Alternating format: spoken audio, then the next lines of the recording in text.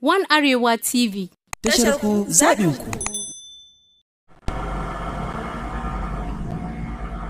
Mayor of Bauchi, his council members, district heads and other traditional title holders colorfully dressed with their traditional regalia as they pay Sallah homage on Governor Bala Muhammad in line with the tradition.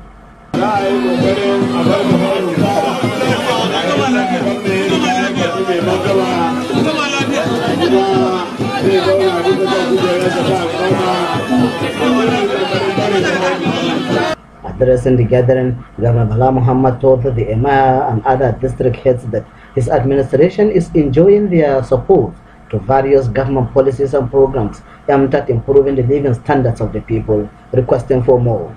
He said as a traditional title holder, he will continue to uphold the tenets of the traditional institution by deepening stakeholding with relevant stakeholders to enable the administration succeeds in the task ahead, and that as custodians of the people and culture, they have greater roles to play in ensuring that the state continue to enjoy relative peace for sustainable growth and development.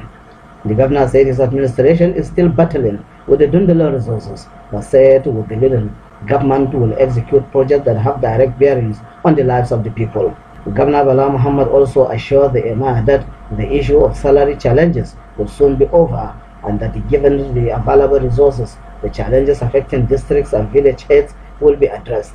Emir of Bauchi Alhaji Hawan Suleiman Adamu had earlier commended the governor for executing developmental projects since inception and his effort in collaboration with the security agents in promoting peace and tranquility in the state.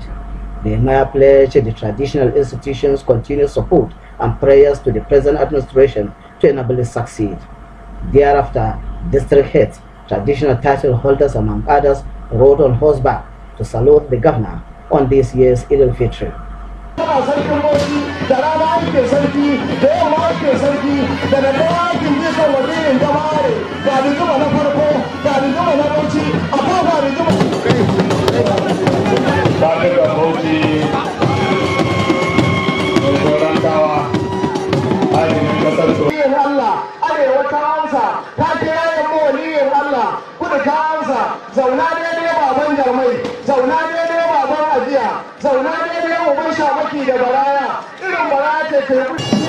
Tawagan Jalman Bauchi, Hawa ya yi kyawu tawagan Jalmai.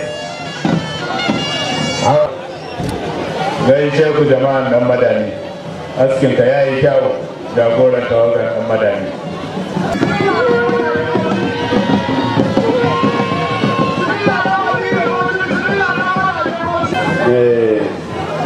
Ya yi baba.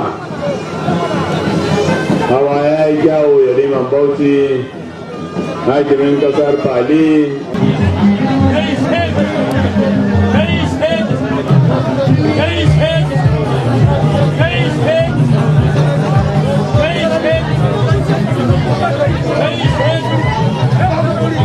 John Habilamure, reporting for BATV News.